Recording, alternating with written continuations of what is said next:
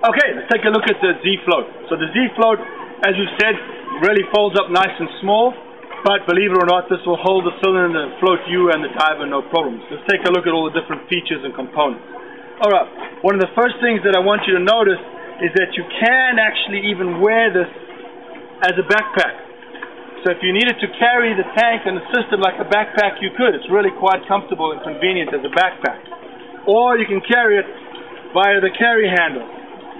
So when you're going in towards the beach and back from the beach, you can carry it by the carry handle. You can also tow it by the handle on the front, meaning when you're walking through the surf zone, you're going to want this thing floating and you're going to be pulling it behind you while the waves are breaking. So you're protecting it. So it's really got a lot of options. Look, the bag is completely symmetrical. It works that way around. It works this way around. It goes from this side. It goes from this side. The handle's this side. The hand symmetrical. We did that intentionally so that you can enter and exit out of surf zones. If you're walking in, a big wave takes you and pushes you in, you can actually even ride this like a raft. I have before. It's kind of fun. Point is, it's completely symmetrical. You have nothing to worry about falling out because everything's zipped up. See the top here? It's zipped. I take the zip, I unzip it, and I can put everything in here. I can put my weight belt, weights. I can put, of course, the cylinder goes in here, which I'm going to show you. I can put extra fins, mask, all that. So again, when you're taking customers out, I don't take customers out with their weight belts on. I give them the weights once they're out there. Of course, if I got the flotation, I don't mind, but you get my point. Okay, yeah, let's take a look. What we have inside here is we have a dual pontoon. There's two pontoons that are independent. So if one pops, you don't meet your tank underwater. Alright, this will still keep you floating. They're about 30 pounds of lift on each side. That's 14 kilos of lift. Each pontoon, that's 60 pounds. Almost 30 kilos of lift. Tons and tons of lift. You will notice that there's straps inside that the pontoons go into. You can cinch down the strap, changing where the lift is. I normally leave them all open because I'm making a decision where I want to put the cylinder for lift. It's bigger than a cylinder, which you will see. So when I'm going to place the cylinder, I can place the cylinder towards the rear of the bag or towards the front of the bag. That changes the angle of attack. If I've got tons and tons of weight in the bag, cylinder goes more forward, weight goes to the back, picks up like a pontoon. You want this thing to look like a Zodiac in the water. It should ride the surface. It shouldn't nosedive. So you don't want to put all the weight in the front where you're towing it from. You want it in the back.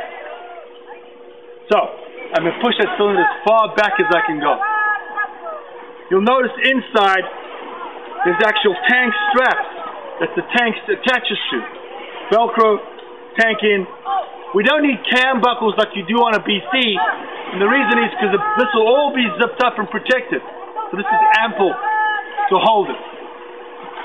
You'll also notice inside that one of the straps has got the flagpole holder. It'll actually hold the flag. Little spot right there that holds the flag. So you want to keep that in a vertical position. So, the way you can do this is you can take your Velcro like this and you can open up everything and you can place the cylinder into the bag. Now, don't worry, because what you're going to see is you're going to see these two tubes that are the front of the bag in which you're going to inflate them from. They're very easy to manipulate. They go up and down to let air in. When you push down, air goes in. When you release, it stops adding air. They also connect to your BC inflator hose that's on your regulator system. But there's nothing makes it stay there. You just push. Once you've filled it up, you can go ahead and tighten up the nut so gas doesn't escape. So you can orally inflate. Notice that I push down while I exhale. So you're going to push down to and exhale. That's going to take a lot of breath. You can also do it from the cylinder, which I'll show you. Okay? So those two should be inside. You'll notice that there's meshing that allows water to escape from the bag, so you're not carrying water up the beach. The bag, it drains, it's a self-bailing bag. So I make sure that my pontoons are in the straps. I make sure that my flag that goes through the bag lines up. So the flag holder lines up. And at this point, I take my cylinder and I place my cylinder in the bag, valve up. Now what I really like is I like to push that cylinder all the way down so it meets the bottom of the bag. Later you'll find out that you can even fill the cylinder in the bag. So if you're refilling all the time, it's really easy. You can also remove and get new fresh cylinders. A lot of resorts just give you fresh cylinders and you put them in the bag. Once it's in the bag, I'm going to go ahead and I'm going to cinch up my Velcro. So I just go ahead, thread my Velcro and cinch everything up. Now, on this particular one, keep in mind, and the reason I'm showing you from this angle is I want that flag so it's vertical. Okay? I want the flag holder to be vertical.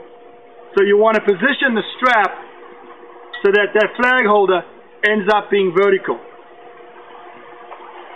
And then I cinch everything up. Now again, this doesn't have to be super tight. That's fine. At this point, I'm going to go ahead and I can attach my first stage. And this attaches in the regular way that a scuba first stage attaches. There's nothing fancy to this. In this case, we're using DIN, they call it. It's just a better fitting. It's called a capture O-ring. You check the O-rings there. You check there's no dust and salt and all that kind of stuff. A little bit of lubrication is always good. And you're just going to go ahead and you're going to screw it into the tank valve, just like normal.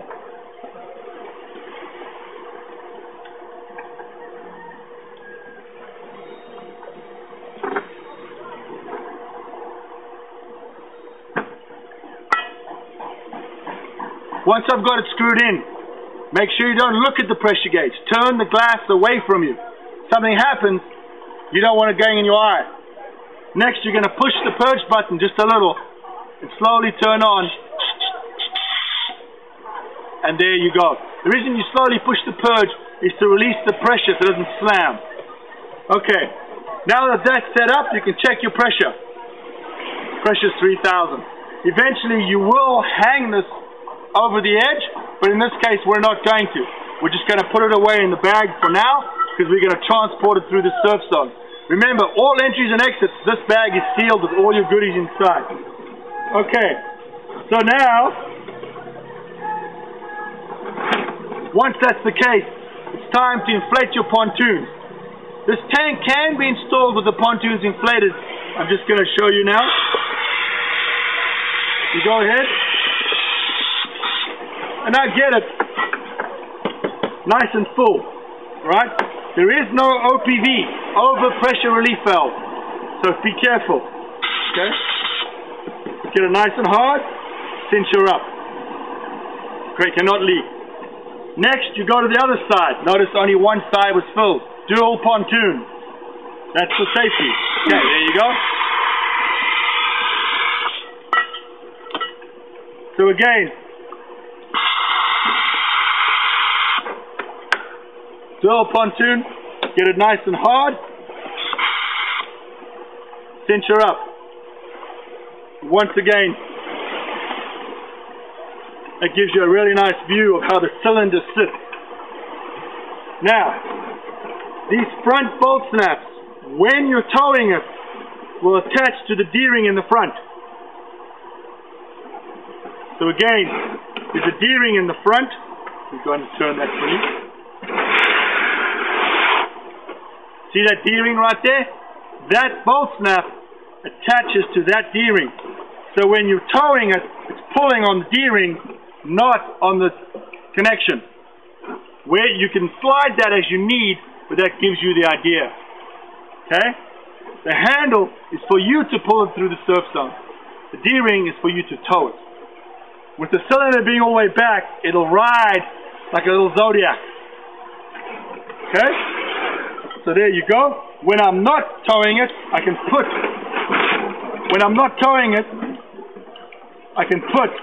this in the bag and zip everything up.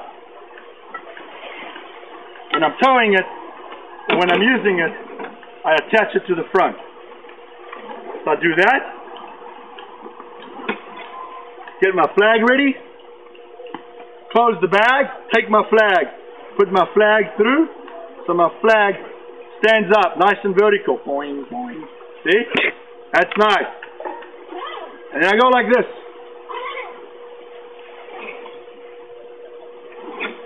I zip everything up. Keep extra weight, an extra mass, whatever you want in it. Really nice is you can attach things to it. You can attach a rope to it and attach it to an anchor. Attach it to your boat. So if there's a current, it can be attached to the boat. You can be ZUBAing going nowhere. It's really nice. You don't drift off and float into the oblivion. You can attach it to the surface, to an anchor line. You can anchor yourself in one position while you're running an intro class. If you're running a supervised diver class. You know? So it's really nice. You don't have to tow it. You can actually have it fixed. Okay? Notice there's handles. Those handles are for you to grab. You can actually sit on this thing. So it's really, really very nice. You can even go ahead and do up the handle like this. So it's all nice and tidy as well. Again, when I'm doing surface, when I'm doing entries and exits, and so forth, what I'm going to do, flag goes inside. Why? Because I don't want this, if this gets toppled in the surf zone, I don't want everything to fall out. Right? This is a very unique feature to ZUBA, is that nothing can ever happen to this. I've seen systems where they have compressors on the surface pumping you air down, floating compressors. Of course, it always worries me if that float flips over. That's a problem. This doesn't matter. As you can see, everything zips up. This can go any orientation you want. Let's throw it in the pool. Take a look at it. Watch. Doesn't matter. Doesn't matter what it does. So, that just gives you a basic idea of how to set up your Z float. And this, believe it or not, I've done entries and exits in 12 foot. That's 3 meter sea. I've gone through a surf zone with it. No problem. And the nice part is, because you're not wearing scuba, because you're not wearing the tank and all the weights, it's all in the bag, it's easy to get through the surf zone. It's basically like swimming through the surf zone. So you don't have to worry about big surf entries. We use this a ton in California because of that.